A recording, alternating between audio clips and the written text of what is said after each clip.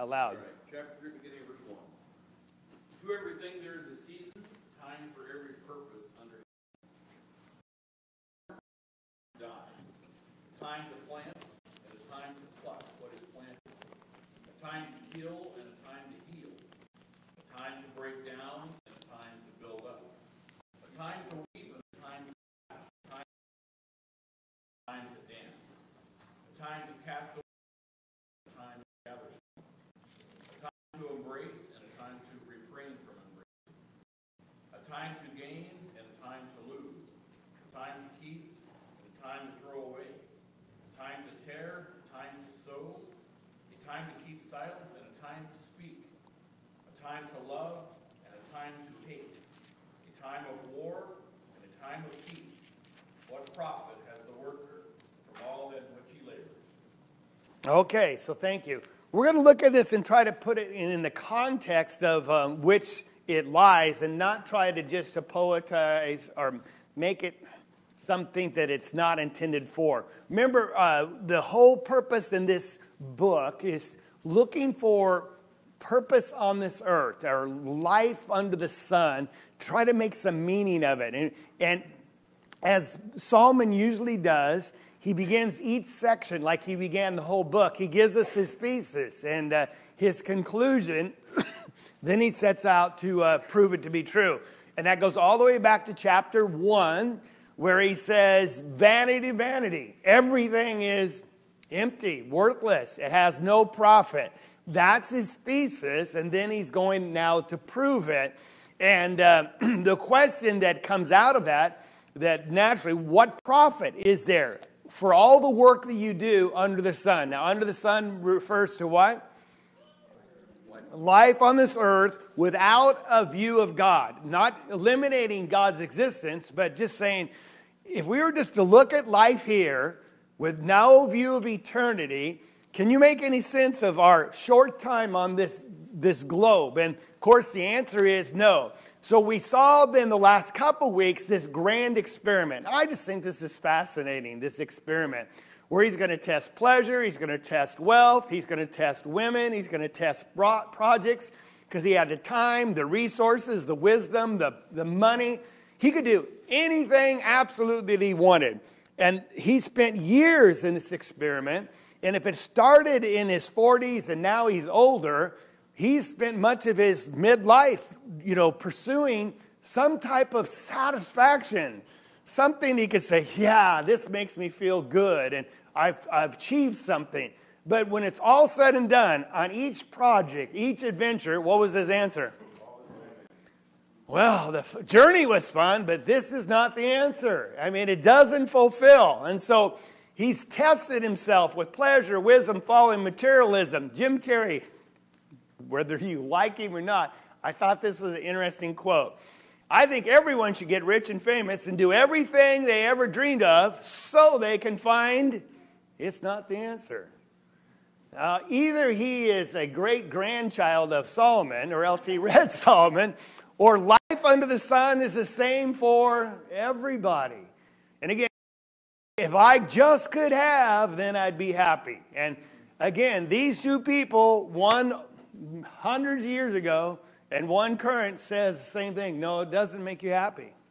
It's not. You're going to have to look above the sun, or actually look at the sun, Jesus Christ. So here in this section, we have this beautiful, it just cries for being inspired, isn't it? It's very poetic, but we have to break it down and look at it, because we have this section where there's 8 couplets of things that are contrasted one with each other. So verse 2, you have a time to give birth and a time to plant. And now there's called Hebrew parallelism, and we've talked about that before. It's a form of poetry where you'll give one line and the next line is the equivalent, but it's different. It's equivalent because it explains the first line, expounds on it, all right? And so you can see that in the very first one. There's a time to give birth and a time to die. Well, there's a time to plant and a time to... So are those equivalent? A person's born, he dies, you plant, and then you pull up. Are they equivalent? those two lines. Yeah, we're planted on this earth and then we're uprooted, just like you plant a plant. So that's Hebrew parallelism. That's going to help us understand some of the language here, okay? That there seems to be consistent. There's a couple ones that are tough, but if you have this kind of understanding, it'll help you. Now, also, what's the one word that jumps out at you more than anything? Time. And so the one thing that Solomon wants to impress with you, time is everything. Time is God's tool, and we're subject to it, and you cannot master it. Because time keeps on clicking, and you have no control, really, of time whatsoever, right? The only thing you can do is buy up the time. That's what Paul says. Redeem it. Take advantage of the opportunities. But time just keeps going, and everything has a purpose, and that's what he's going to try to see. Now, some say this has a dark feel to it. Well, it does, because there's this monotony, right? Time, just click, click, click, like a metronome on the piano. Can you stop the clicking? No. And just you want to say, time out. Can we just catch up and rest? No, the clock what? Just keeps clicking. You have no control, and it's monotonous because these cycles continue. But is that the purpose? But one of the keys we're going to see is to embrace the events of time rather than try to fight them. And so he's going to give us some of his wisdom now that he's learned of life under the sun. And it's about embracing life's events, even though some of them are not pleasant. So let's look at this first verse, first of all. When he says, there is an appointed time for everything. Everything. Now, in this list, we're going to have some good things and some bad things. But there's appointed time for everything, and there is for every event under heaven, a time for every event. So everything comes in its order. Now, when you think about it, when was the best time to invest in the stock market in the last 10 years? Well, it's the beginning of the last president's inauguration, because it's just... Now, would you want to invest it last Friday when it dropped 600 points? That's not, timing's everything, isn't it? All right? Is there a time to tell a joke? Can some people tell jokes really well? I mean, I was really killing them at men's breakfast. Yeah, people are going, that was lame, Jack. But timing's everything, isn't it? You know, and timing as far as rebuking someone or going to them, is there time to do that and there time not to? You know, at the bottom, when they're broken and they see their own shame, is that the time to get on them, or is that the time to lift them up? All right? So it's very important. When you're cooking meat on a barbecue, is timing important? Too long and it's too dry, and too short and it's too raw. All right? And some people have that skill to cook really well on a barbecue, right? And it's other people, you don't want to touch the meat, okay? So timing's everything. So here I want you to see in this text, time is used 30 times, okay? No pun there. First of all, there's no judgment on any of the things he's going to mention. He doesn't give any judgment when he says there's a time to kill and a time to heal. There's no judgment attached to it.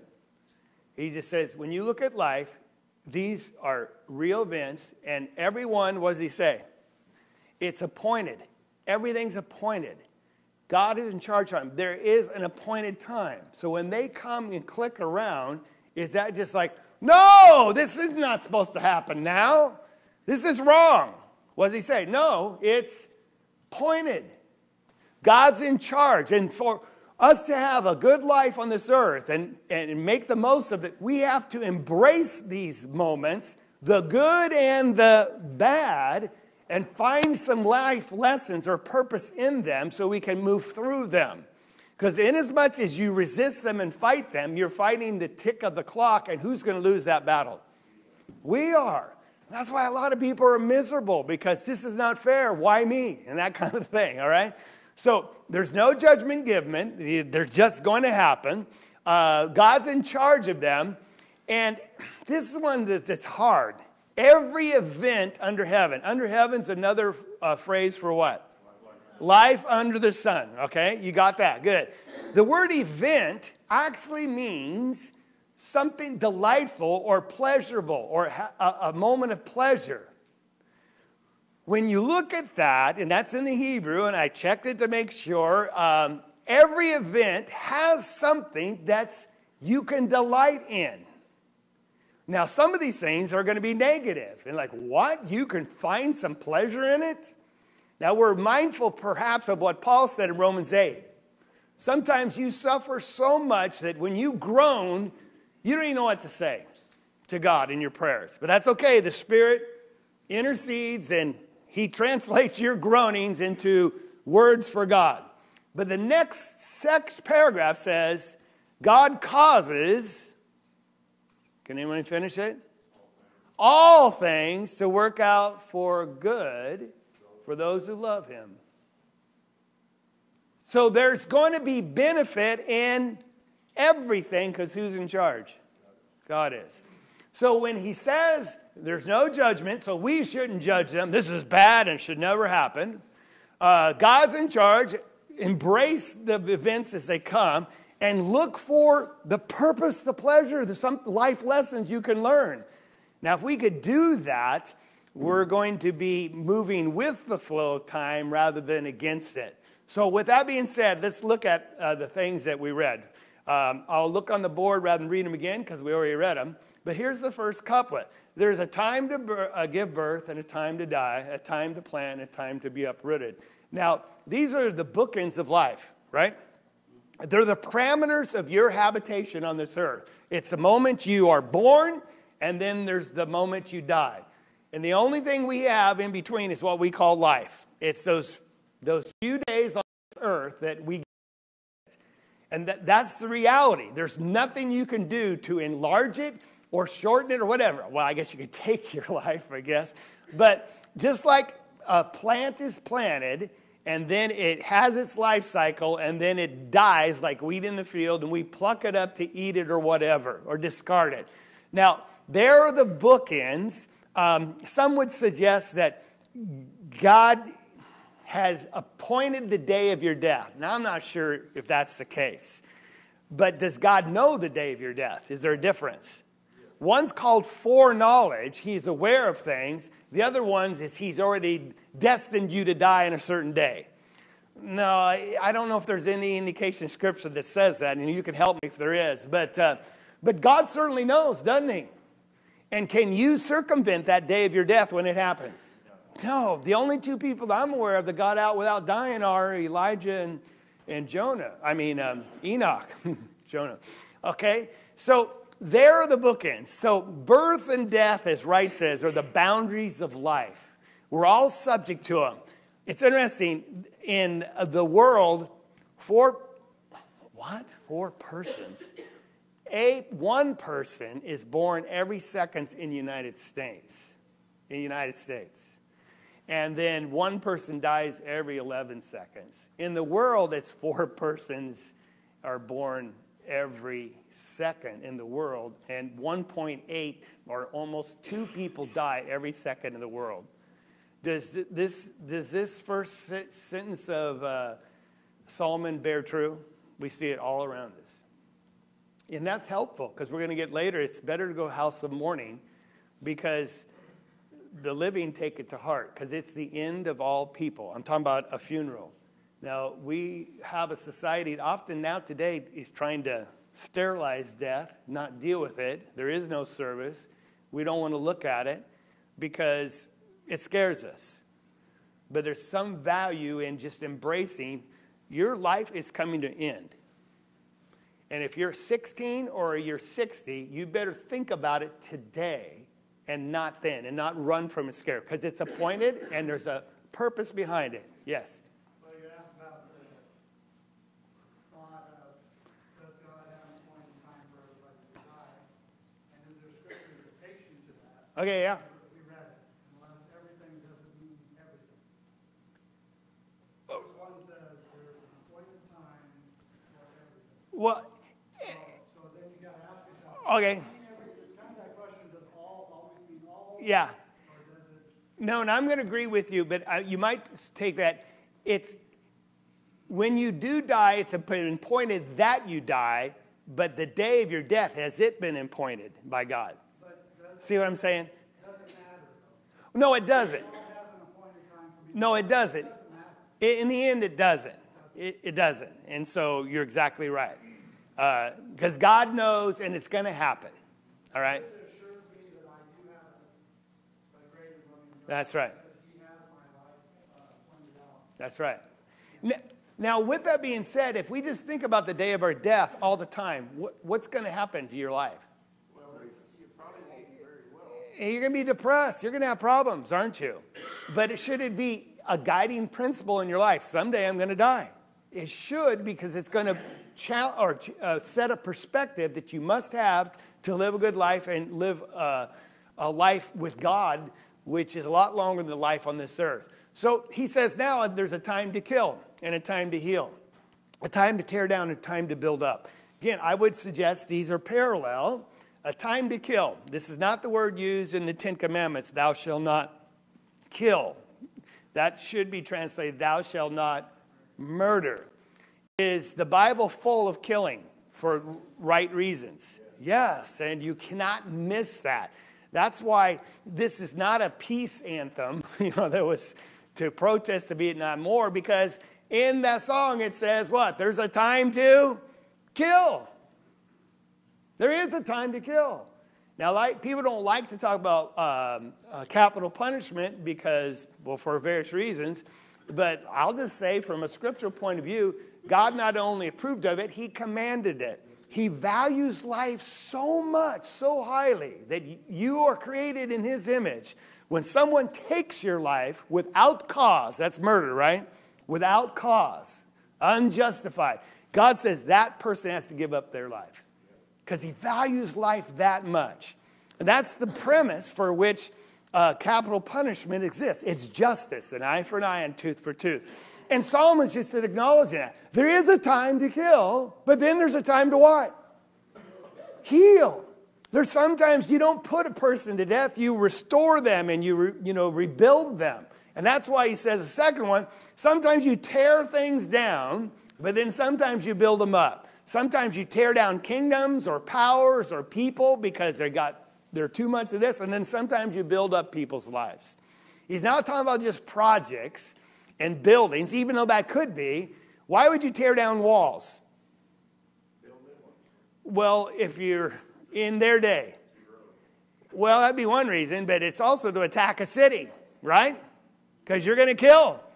Did they do a lot of killing and attacking enemies in Solomon's, that era? Yeah, they're always having to fight their enemies. But then there's a time to build up for protection. Yes? Anytime there's growth, many times as teachers or coaches of sports or whatever, before you can build them up, you got to... Yeah, tear them down. They do in the military, often they get the recruits, and what they do, they break them down, then that's right. Build them back up in the way they want to see them. So we could make life applications to lots of areas of our life, but the primary one's about life and death here, isn't it? There's a time to kill and there's time not to kill. Okay? It doesn't mean murder, as we said. A time to weep and a time to laugh. I saw these pictures of a little baby because it captures just all of us. At one moment in life, you can just be, everything's great. And then the very next moment, because of news or something happens, you can just go from tears of joy to tears of great sorrow. Just like that, right? And babies do it that quickly, don't they? From right? And we're just grown children is all we are. It's interesting, it's been said, if you don't learn to laugh at trouble, then you won't have anything to laugh at when you grow old. Now, I'm not old yet, but I hear it from others that when you get older, you have lots of troubles, don't you? And I think that's a wonderful statement. It is, you have to embrace the times to cry because it's an appointed time to cry. Some people have the stiff upper lip, especially at a funeral, because I'm not going to let anyone see me cry. for whatever reason. That wasn't the case in the days of the Jews. They were great mourners. They would wail. They'd rip their clothes and protest if it was something. They knew how to express themselves. And mourning or grieving is a gift of God. He gave us tear ducts, not just to lubricate the eyes, but to help vent these emotions that are pent up in us, so much so that when Jesus was at the funeral of his good friend Lazarus, what does this text say? The shortest verse in the Bible, Jesus wept. There is a time to cry. Yeah. But with that crying, also it causes healing. Yeah, that's why we do it. That's right. It's healthy, all right? It's how we go through grief. So, but there's also a time to laugh, because if all you do is crying, oh, woe is me, and woe is life, and woe is everything around me, you're going to have a sorrowful, depressing life. Is there a time to just rejoice and have fun? But is it the time to laugh and goof off at a funeral? Now, some people, do they not know the appointed times for things? And they just are really antisocial because they have social problems. Because they don't understand the timing's important, right? Okay? And so, like in a service like this, sometimes we tell jokes, but sometimes it's not appropriate, is it? Timing is everything, but you have to embrace both, because there's a time to mourn and there's a time to dance. These go together, right? Because you would dance at a wedding, but you would mourn at a funeral. All right? So again, both are part of life.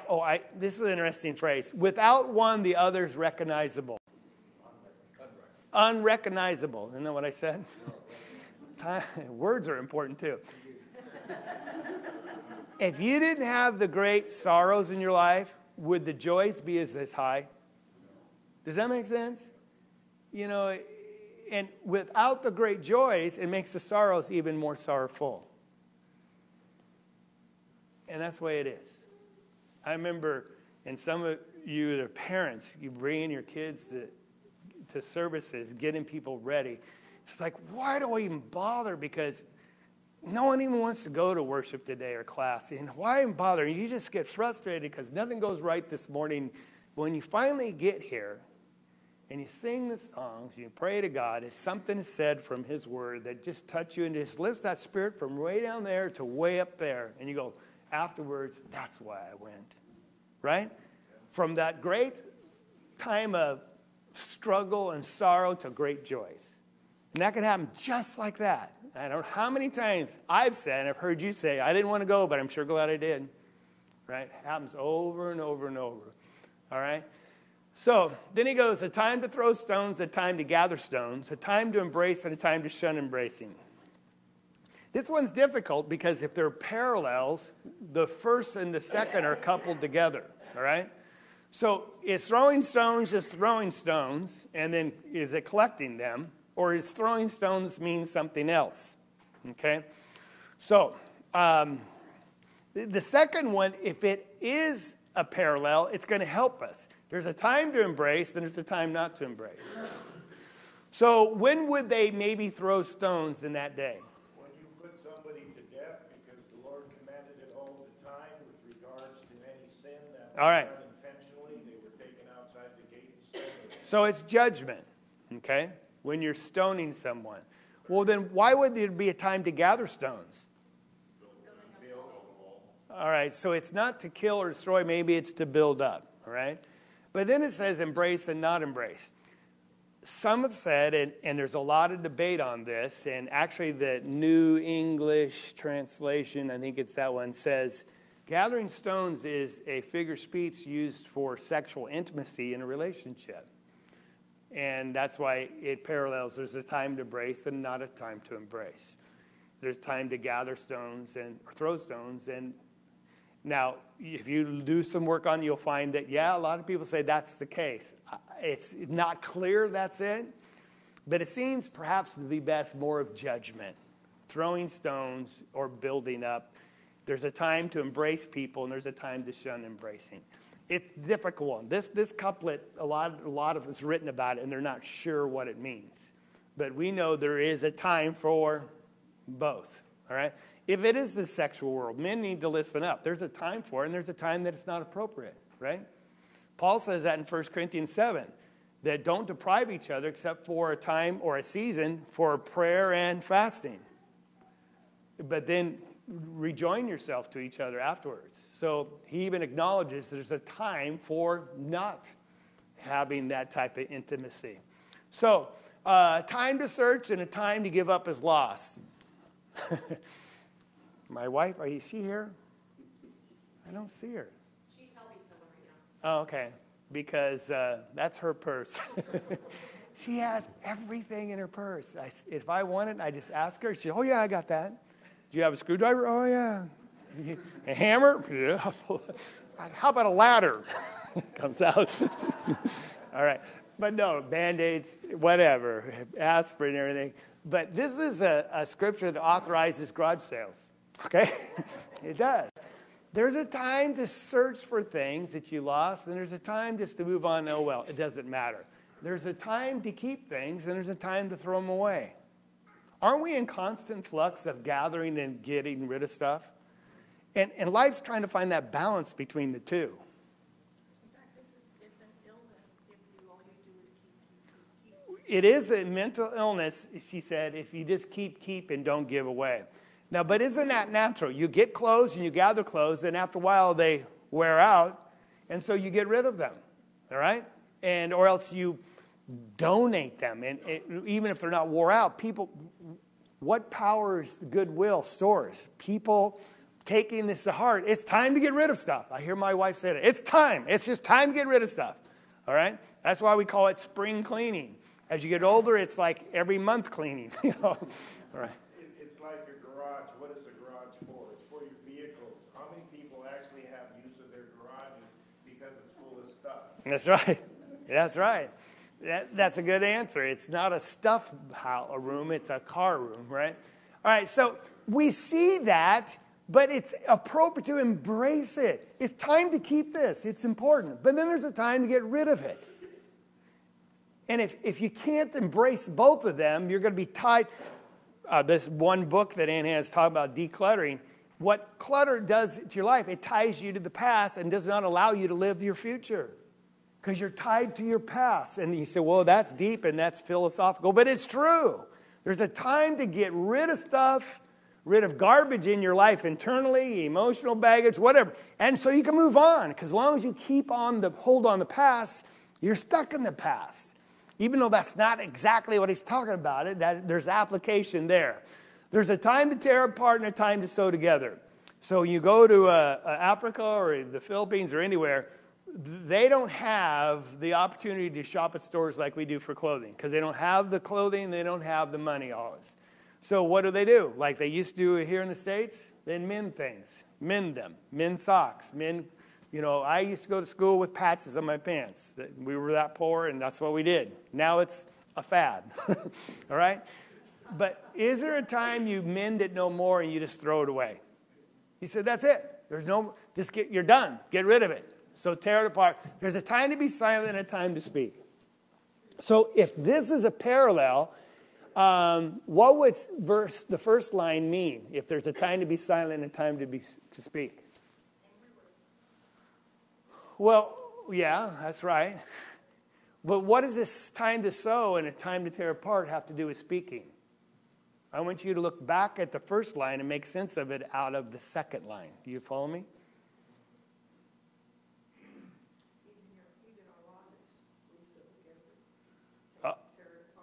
All right. Our words can sew relationships together or they can tear them apart. And is there a time to sever relationships? Yes. Sometimes people are toxic in our life and it's time to walk away. Jesus said, don't cast your pearls before the swine. But on the other hand, he says, this scares me, every careless word you speak, you'll give an account of. Everyone. And that's all of us individually. But a guy that speaks a lot, that's even more scary because I usually don't regret what I didn't say. I always regret what I did say. Is that not the case with all of us? Now, there are times at the end of like a lesson, I go, oh, I forgot to put in the main point. Now, you don't know I missed it, but you think it was an okay lesson. But sometimes I regret it, but I do regret the stupid things I do say to people or from the pulpit or whatever. You can't take them back. There's a time to be silent, and there's a time to speak. Slow to speak and quick to hear. James says that, right? There's a appointed time to love and a time to hate. Now, everyone's going to embrace the first one, a time to love, but Solomon says also there's an appointed time, and it's appropriate to hate. Speaks to the current culture of tolerance. You've got to be tolerant of this abhorrent behavior. That's right. No, you don't. You need to hate that behavior. That's right. And yet everyone does hate certain things universally. Like racism is a big topic always. They hate it. Is it appropriate? Can you love acceptance in racial equality if you don't hate racism? See, they come together, don't they? All right? Yes? Looked up the word hate, and it's a word for enemy, but it ties to the second line. That's right. There's a time to go to war, and then there's a time for peace. And if you're just to have this warring king, and all he wants to do is go to war and war, your country's in trouble. But is there time to go to war? And a lot of people don't understand that. They think you need to pacify and talk about everything. But no, there's a time to go to war, but then there is a time for peace. And going to war is the last thing you should do. Now, this is a king talking, and he has to deal with it. So we on the bottom side don't even understand the information our government understands, do we? We have no idea the information they have and what they're going through and what decisions they have to make. So we look at it, it's easy to make judgments. But here it just says there is a time for both. Yes? Take it to the spiritual level. We are at war with Satan. Constantly. And we should hate sin. That's right. Exactly. So see all these couplets. 30 times they use the word time. And what are we to make out of this? What kind of sense? It's interesting. He goes right back to the question he started the whole book. What profit is there in life? Because this clock just keeps ticking, and there's these cycles, joy and sadness, and reaping and sowing, and living and dying, and speaking and being quiet, throwing stones and gathering stones. And it just goes on, and it just never stays the same. It's always, what's the profit to the worker from which he toils? He says, I've seen the task which God has given the sons of men. And he says later, it's grievous. So where's the happiness in life if these events are pleasurable? Isn't that what it says? When you embrace them. So that's the question he's asking. Jesus asked the same kind of thing himself. What does a man profit if he gains the whole world? But the idea is profiting. If you're looking for happiness in stuff and you forget the eternal, you're going to be sorely disappointed. Because the answer is, it profits you nothing.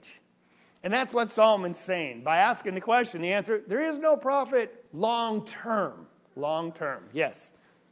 Jack, isn't that, and I'm not using the right adjective, but isn't that question a sarcastic question? Yeah, it's rhetorical. Yeah, we already know the answer. There is no profit, because that's his thesis. And he's just bringing us back to it. And it's sarcastic in as much as what? Well, it does profit what we do and what we toil. Every action in those preceding comments are something that we do. We interact in that. We make it happen. So what we do really is critically important. And that's what he's going to address next. But when you take a big picture at it, you go through all this and you just die. Your life on this earth seems meaningless, is what he's saying.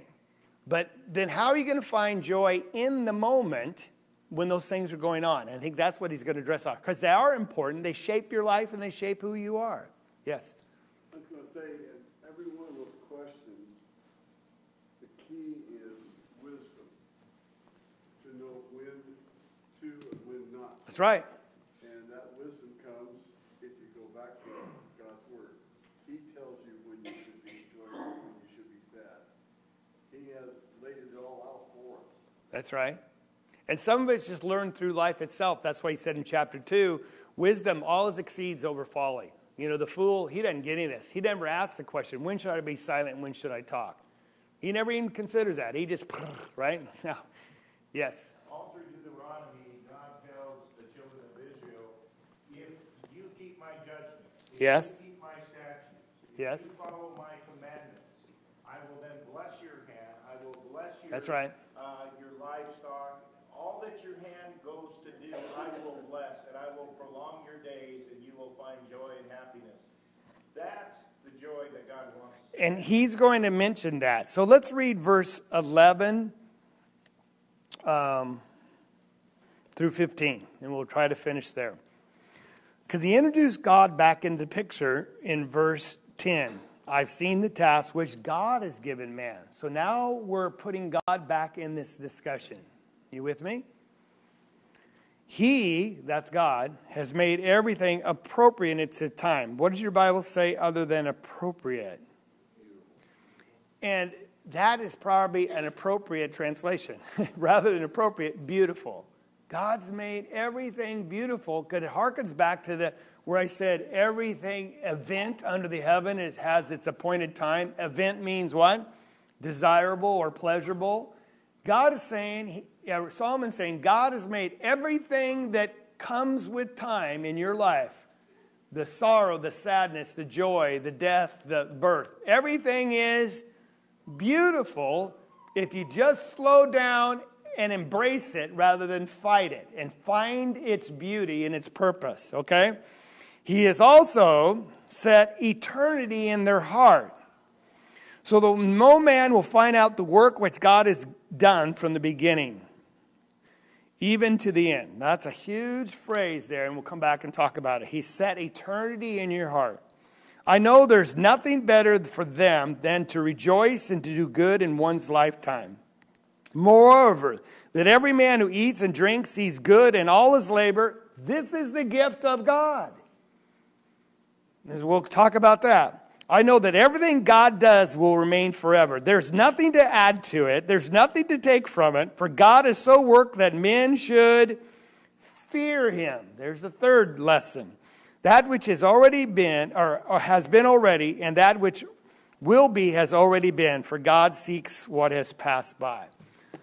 So let's try to make some sense of these statements. This first one is very profound. He's made everything beautiful in its time. And he set eternity in your hearts. What does that mean, he set eternity in your heart? I think it's Blaise Pascal says, there's a God-shaped vacuum in all of us.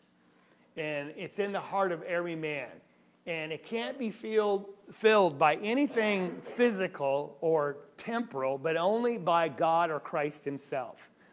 And he's appealing to this idea of he set eternity in your heart. And best understood, and I think we're all could tune into this, we know intuitively that everything we've just read is true. There's an appointed time to be born. There's a time to die. And as the clock ticks, we all are, if we're honest with ourselves and don't run from it, we're aware that we're going to die. Our time is limited on this earth. So while we're here, we're trying to make sense of things. We're trying to make the best use of the time. We're trying to have some profit and some benefit. So we're trying to figure everything out. All these cycles and the highs and the lows and the war and the peace.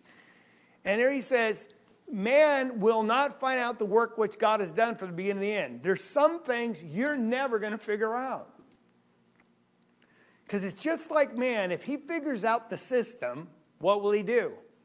He'll play the system, right? And who's in charge of time and life's events that are pleasurable or appointed in their time? God is.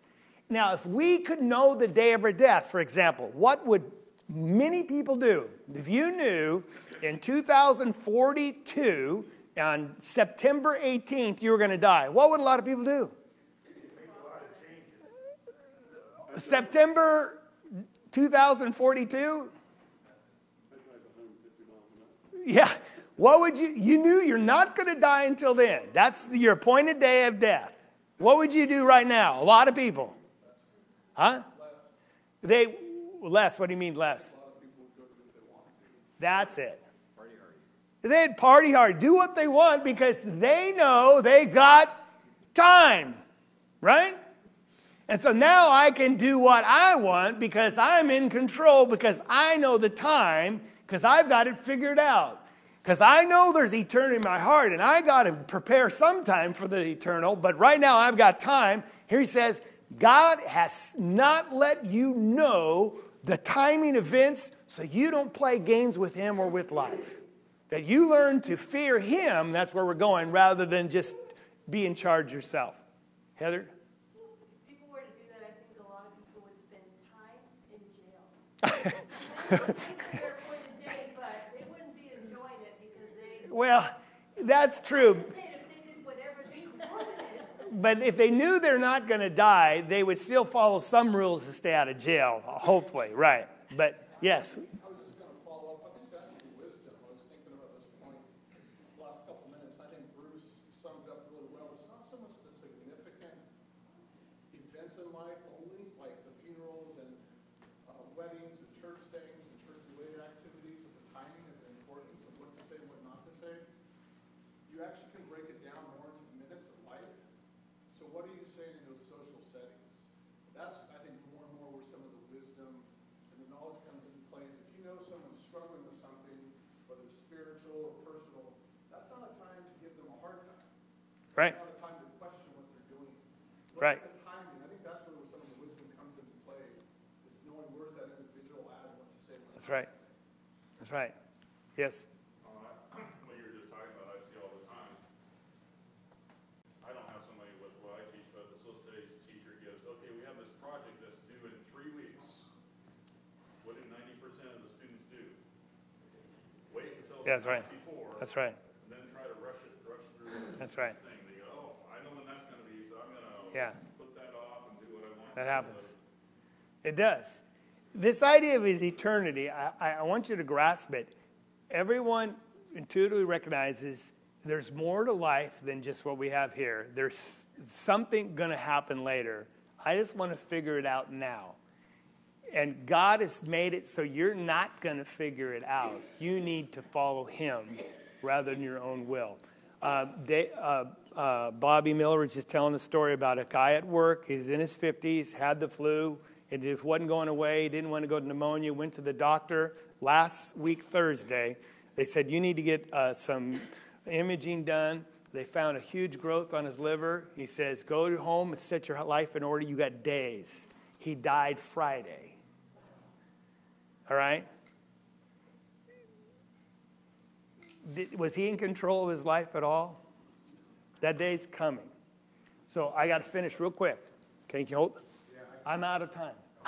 All right. Don't fight life's events, but embrace the lessons learned. It's going back to what all you've been saying. Since you don't know when it's going to happen, what has happened, when these things come, the sorrows, the joys, the war, the peace, embrace it and learn something from them. When you go to a funeral, you learn to love life more fully because you know your day's coming, right? When you go to a wedding, hopefully it makes you think of your spouse and how valuable, important that is. All these things, we can learn something from them. Real quickly, then we're done. It's nothing better to rejoice and do good in one's lifetime, to eat and drink. In other words, enjoy the blessings when they come and don't feel guilty about them. He says this is what? The gift of God. And so don't fail to enjoy what is because you're too concerned or scared of what's going to happen. Yeah, the war is going to come. The economy is going to drop someday. There's going to be death. There's going to be disease. But don't let that so scare you. You can't enjoy today. There's a lot of people have that problem. All right. The third thing he says is the secret here is don't fear life. But who? Fear who? Fear God. Whatever's going to happen is going to happen. God's in charge. And he made every event beautiful if you'll just find the beauty in it. Don't fear life. Yeah, bad times are going to come, but you'll get through them. That's a promise, right? And someday you won't get through it and you'll die. But that's okay too, because that's beauty. You get to go to heaven. Fear God, don't fear life. Thank you. I wish we had more time.